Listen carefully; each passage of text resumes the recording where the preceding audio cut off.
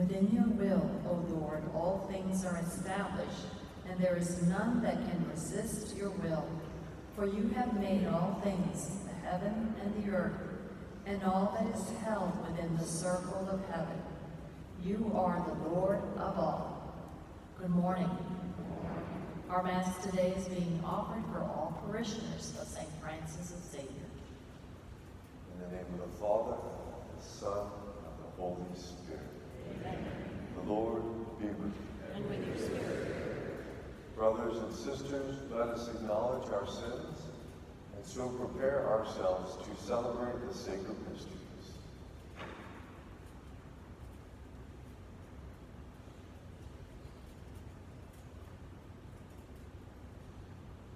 I confess to Almighty God, to you, my brothers and sisters, that I have greatly sinned in my thoughts and in my words, in what I have done and what I have failed to do, in my thought, in my thought, in my mysterious thought. Therefore I ask the Blessed Mary, the Virgin, all the angels and saints, and to you, my brothers and sisters, to pray for me, the Lord our God. May Almighty God have mercy on us, forgive us our sins, and bring us to everlasting life. Amen. Lord, have mercy. Lord, have mercy. Christ, have mercy. Christ, have mercy. Lord, have mercy. Lord, have mercy. Let us pray.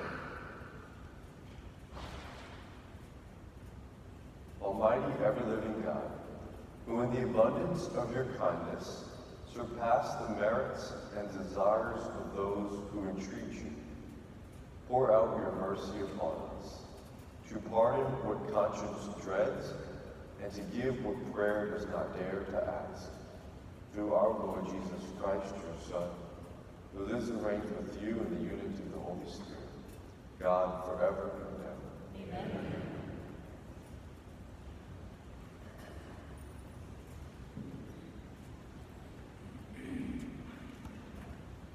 A reading from the letter of St. Paul to the Galatians. Brothers and sisters, after 14 years, I again went up to Jerusalem with Barnabas, taking Titus along also. I went up in accord with a revelation, and I presented to them the gospel that I preached to the Gentiles, but privately to those of repute, so that I might not be running or have run in vain. On the contrary, when they saw that I had been entrusted with the gospel to the uncircumcised, just as Peter to the circumcised, for the one who worked in Peter for an apostolate to the circumcised worked also in me for the Gentiles. And when they recognized the grace bestowed upon me, James and Cephas and John, who were reputed to be pillars, gave me and Barnabas their right hands in partnership, that we should go to the Gentiles, and they to the circumcised.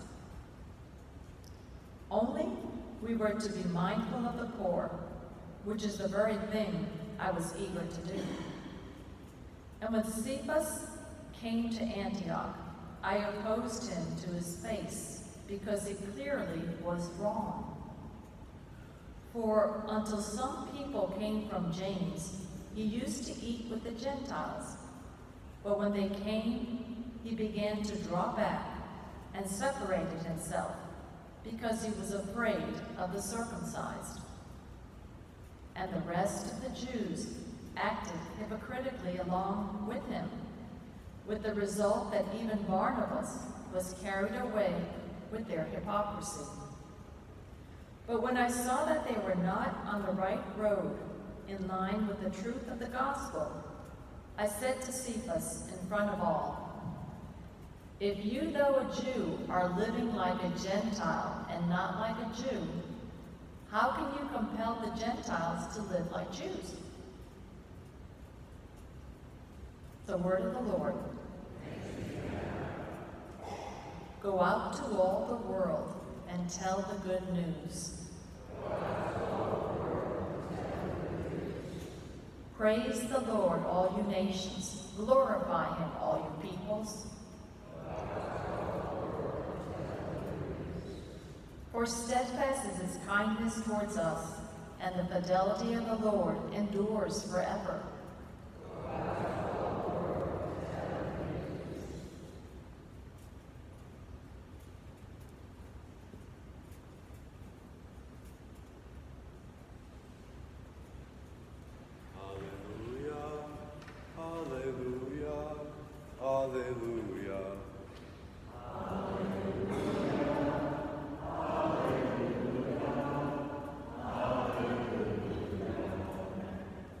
You have received the spirit of adoption as sons, through which we cry, Abba, Father. Alleluia, alleluia, alleluia.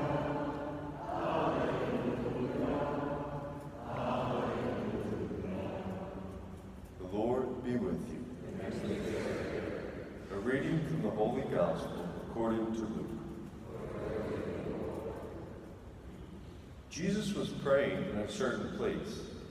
And when he had finished, one of his disciples said to him, Lord, teach us to pray just as John taught his disciples. He said to them, when you pray, say, Father, hallowed be your name. Your kingdom come. Give us each day our daily bread, and forgive us our sins. For we ourselves forgive everyone in debt to us. And do not subject us to the final test. The Gospel of the Lord. Praise the Lord.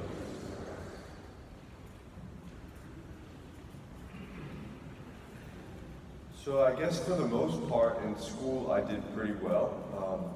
So I didn't really have any kind of testing anxiety. In fact, I thought I got pretty good at figuring out what the teacher wanted and taking notes, and wasn't worried about tests so much. But I can understand that some people do get quite nervous and quite paralyzed sometimes when it's time to take a test. Anxiety that they don't perform well. Well, that's a real fear, and I thought of that when I saw St. Luke's version of the Our Father today, because the part that sticks out as most different is, subject us not to the final test. Now, if that's difficult for you, maybe imagine it as a final meeting with God the Father. With God the Father who is merciful. Yes, a just judge, but a merciful judge. And we have to remember to often pray for this, what we call final perseverance, to remain in God's grace throughout our lives, so that we're ready to meet him on the judgment day. Meet him in his mercy and his judgment. We pray for that grace to remain faithful to him in our spiritual practices. I've met with a handful of those close to the end of their lives who just shared with me candidly, Father, I'm losing faith. I don't understand what's happening. You know, I feel in a dark spot. I'm scared. I comfort them and I visit them frequently. I never like to leave anyone like that. And quite often, almost always, they just turn around and say, yeah, I'm in God's grace now. I know he's there. They're often accompanied by bringing them communion frequently, which is no coincidence, because the Eucharist is our spiritual food. But that gift of final perseverance is just that. It's a gift. We have to pray for it. We have to work towards it. But ultimately, we just cooperate with God's will through prayer, through acts of good works and charity, and most of all through the sacraments. So may the Lord strengthen each one of us. May the Lord encourage us to pray for and support those who are at the end of their life. And may he give us that grace to persevere to the end, when we will meet our loving Heavenly Father.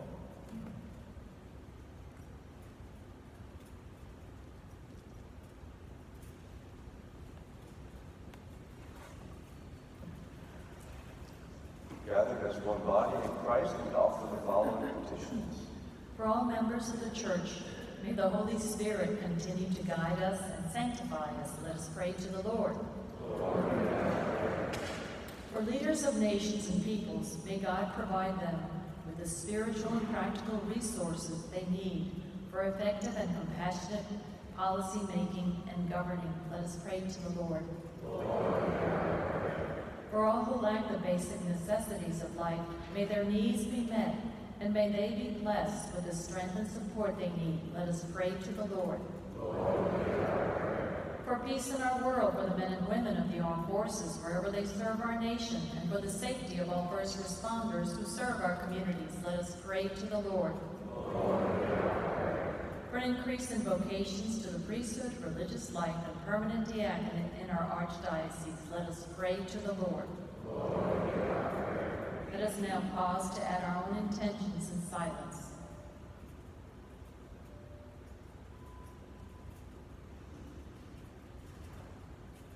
Let us pray to the Lord. And for all those who are recovering from the effects of hurricanes this season, and all those who are in the path of hurricanes currently, we pray to the Lord. Lord God, in your mercy, you hear the prayers of your children who come to you in their need. Please hear and answer these and all prayers through Christ our Lord. Amen.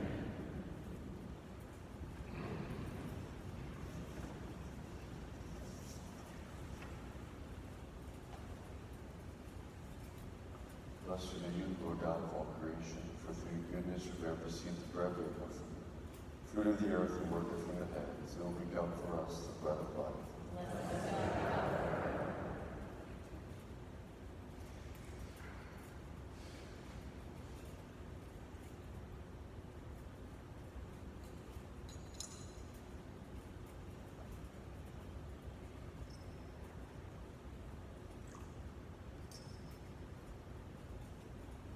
Blessed are you, Lord God of all creation, for through your goodness we have received the wine we offer. Fruit of the vine and work of human hands, it will become our spiritual strength.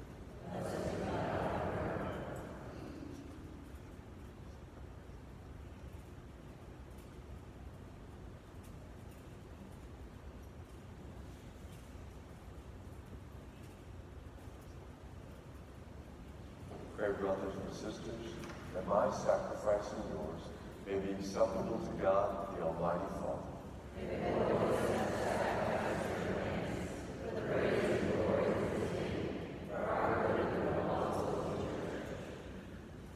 Accept, O Lord, we pray, the sacrifices instituted by your commands, and through the sacred mysteries, which we celebrate with dutiful service, graciously complete the sanctifying work by which you are pleased to redeem us. Through Christ our Lord. Amen.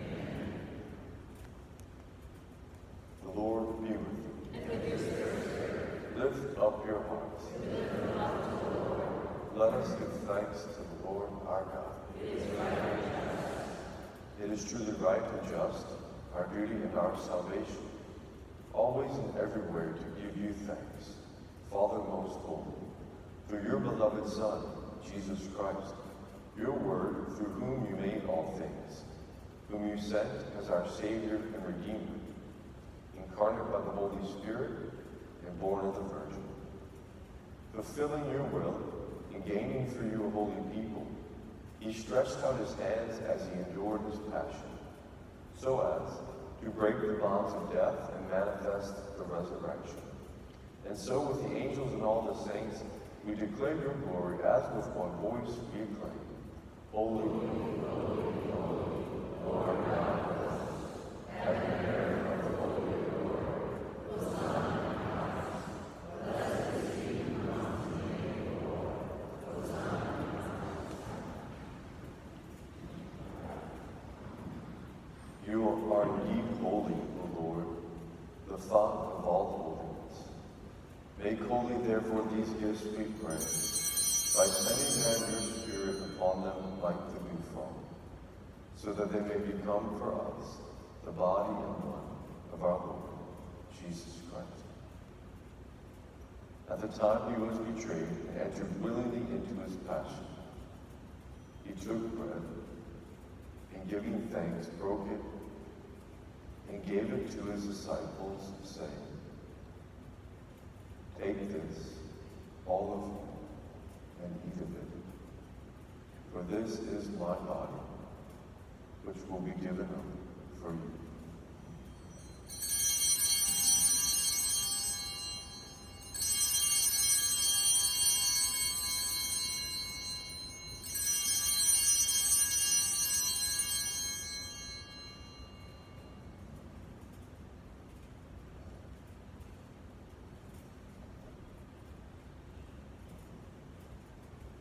In a similar way, when supper was ended, he took the chalice, and once more giving thanks, he gave it to his disciples, saying, "Take this, all of you, and drink from it. For this is the chalice of my blood, the blood of the new and eternal covenant, which will be poured out for you and for many for the forgiveness of sins. Do this in memory of me."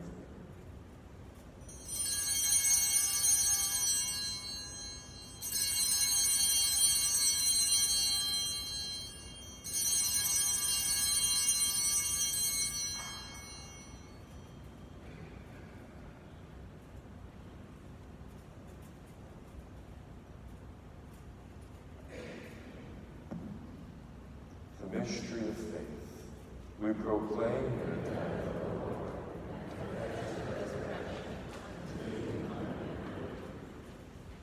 Therefore, as we celebrate the memorial of his death and resurrection, we offer you, Lord, the bread of life and the chalice of salvation, giving thanks that you have held us worthy to be in your presence and minister to you. Humbly we pray that partaking of the body and blood of Christ, we may be gathered into one by the Holy Spirit.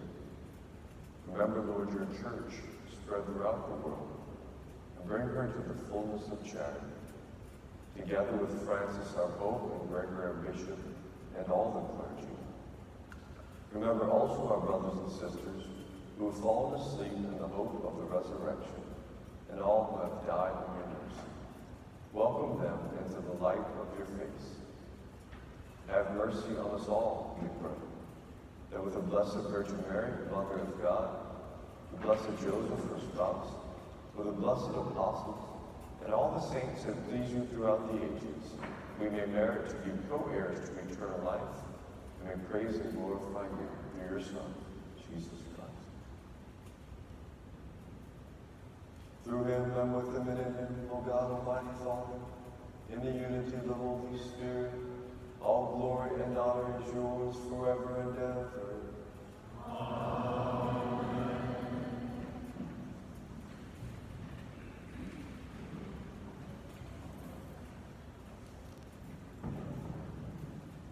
At the Savior's command, informed by divine teaching, we dare to say, Our Father, who art in heaven, hallowed be thy name. Thy kingdom come, thy will be done, on earth as it is in heaven. Give us this day our daily bread, and forgive us our trespasses, as we forgive those who trespass against us. And lead us not into temptation, but deliver us from evil. Deliver us, Lord, we pray, from every evil. Graciously grant peace in our days, that by the help of your mercy we may be always free from sin and safe from all distress, as we await the blessed hope and the coming of our Savior, Jesus Christ.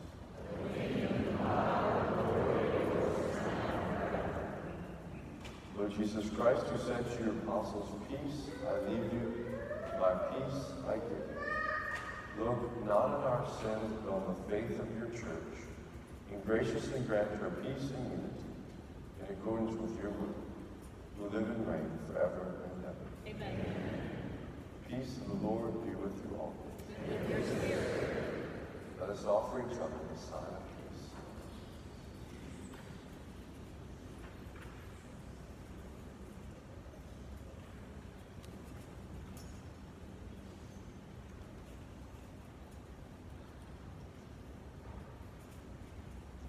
Lamb of God, take away the sins of the world. Have mercy on us. Lamb of God, take away the sins of the world. Have mercy on us. Lamb of God, take away the sins of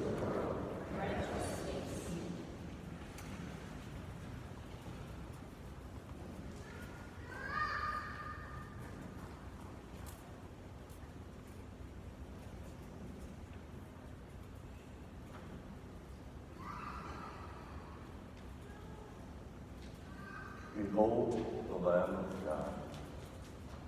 Behold him who takes away the sins of the world. Blessed are those called to the supper of the Lamb. Lord, I am not worthy that you should enter into my room, and only say a word, and my soul shall be healed.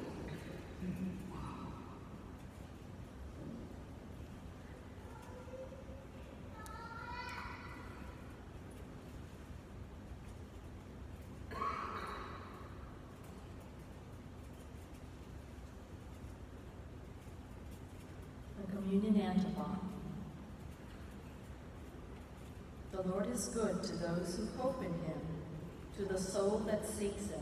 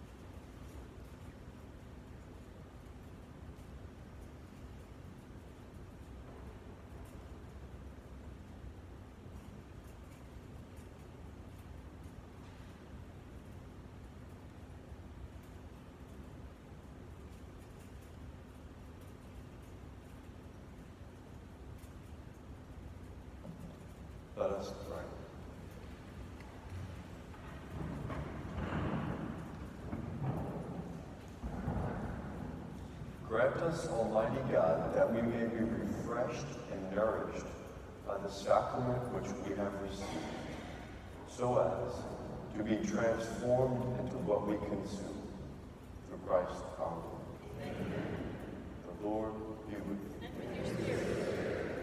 May Almighty God bless you, the Father, the Son, and the Holy Spirit. Amen.